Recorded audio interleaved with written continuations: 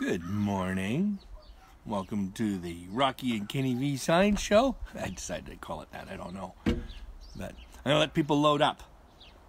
And then we're going to do a lesson that you can do at home. All my lessons are stuff that you can do at home with your own stuff, but you have to probably go buy this one thing. So I'm going to make sure you got it. Rocky, what are you doing? Rocky's got a squirrel over there. So, and if he brings a ball, he's going to knock down all my science stuff here. So we don't want that, because then that will ruin this whole lesson. It all gets knocked over. It'd be really funny, but that's live TV. TV, as if it is. Today, we're going to talk about acids and bases. Acids and bases.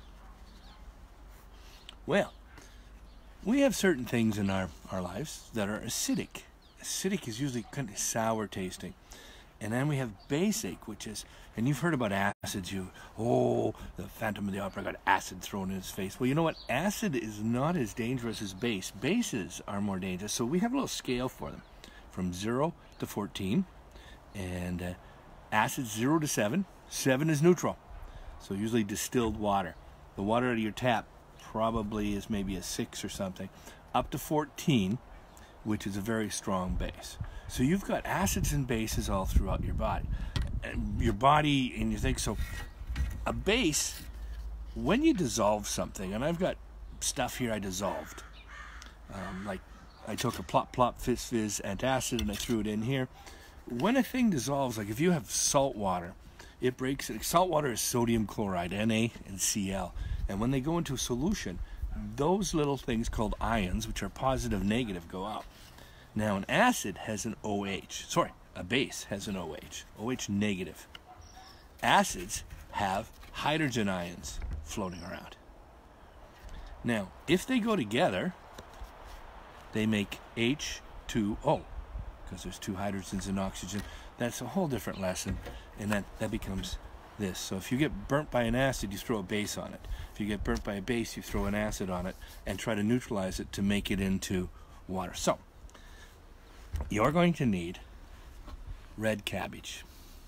You might not have it at home, so put it on your grocery list. Bug the people around the house. I want some. You'll make coleslaw after it. But what you do is, you see, I've chopped some of it up. I chopped it, and I put it into boiling water, and I boiled it. And then I made this little solution. Now it comes out, and it stinks. That's the fun part about it, too. People say cabbage usually influences them in one of my later lessons that everybody loved about poofing. And this stuff kind of stinks. But it's got a pretty color. This one is kind of a deep purplish color. So every time I say deep purple, I have to go dun, dun, dun, dun, dun, dun, dun. So this is my purple cabbage indicator. Now, we have an indicator paper that you might use in your aquarium to find out if your aquarium water is really good for your fish. And that is a pH, and this is a pH scale, is at 0 to 14. So what we're going to do is we're going to take this and we're going to try it out and see what happens. Now, here's a little scale. They say that if it's pH of 2, it turns red. So this purple stuff will change color.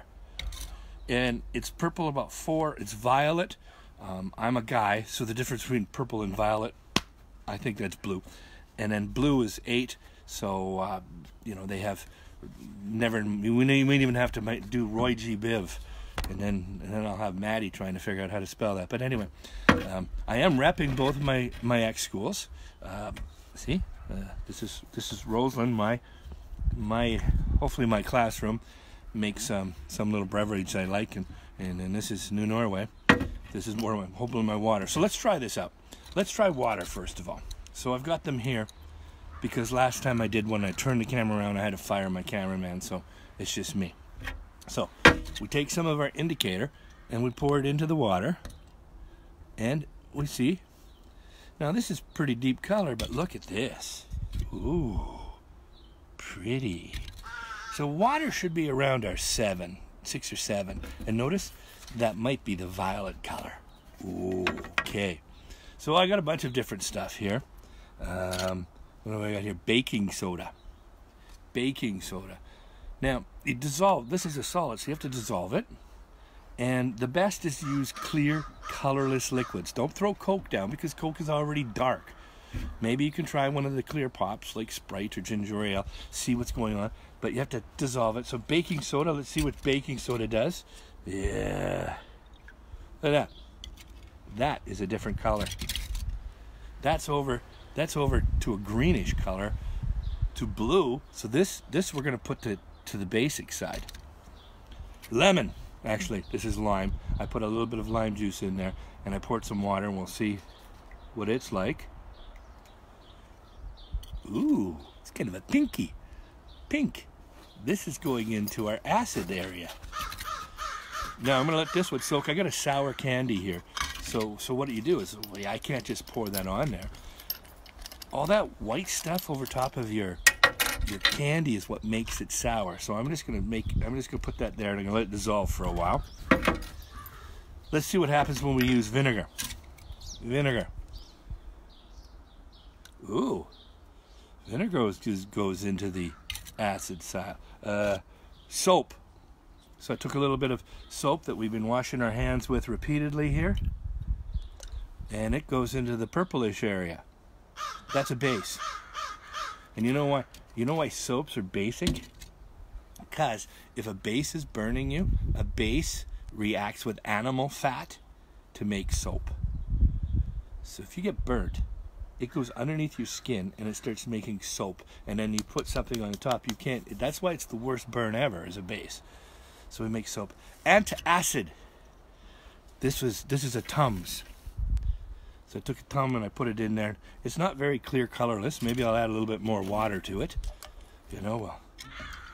Oh, that made it even worse. But anyway, this is what you take when you have too much acid in your stomach.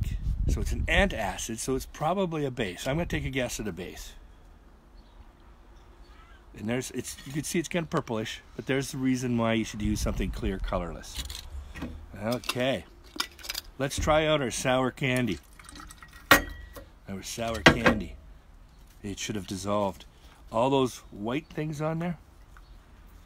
Ooh. Look at that, it's over here. That's acetic acid.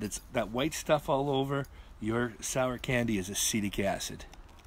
But look at the pretty colors. This is just pretty. Oh, ooh. This is a dangerous one. So I've got, yeah, Rocky. It stinks, so you love this stuff. So I'm going to see what this is. Now notice this one's green. Green is probably going to go to your scale of 13 or 14. This is a very strong base. This is one you probably won't be doing. I won't even tell you what it is. But it's right there. That's a very strong base. Right, Rocky? This stuff stinks. Okay. So, what would happen if you started to take an acid and a base and you mix them together? That should be neutralization. They should have a reaction and make water. So, let's see what I've got here. I've got the antacid. And I got this, so I have to go over here. I have vinegar and baking soda. We'll hold off on those two. But let's say I take lemon and soda.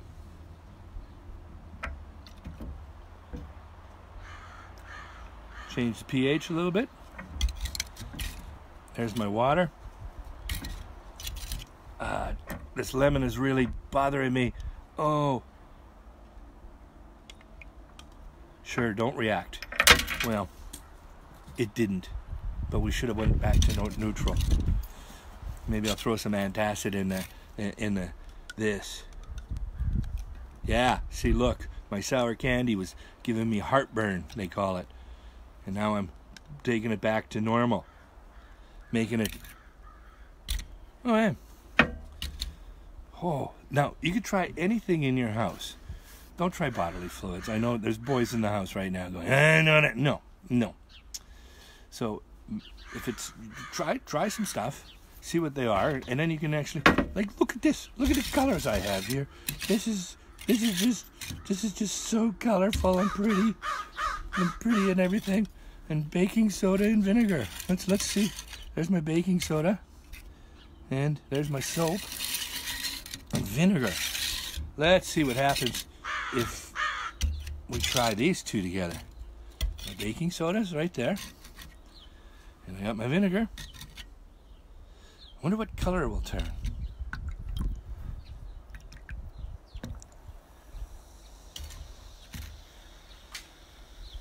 And it's bubbling.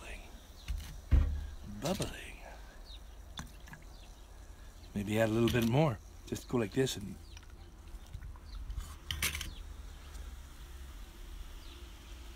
then make a mess. Ooh. Forms bubbles. That might be another lesson. Acids and bases going together, maybe chemical reactions. I don't know, but there's a lot of fun stuff to do. So you might, if you don't have it, this lesson is going to be on YouTube. Right, Rocky? We'll put it on YouTube. Come here. We're going to put it on YouTube. So if you don't have this, so when you finally do get this, you can do this lesson and build this stuff at home. So when you're ordering your groceries and it's coming in and being delivered, just purple cabbage. I don't think a lot of people buy it. A lot of people aren't eating a lot of coleslaw right now. But try that out, and we'll see you some other time. I'm going to say goodbye. Bye-bye.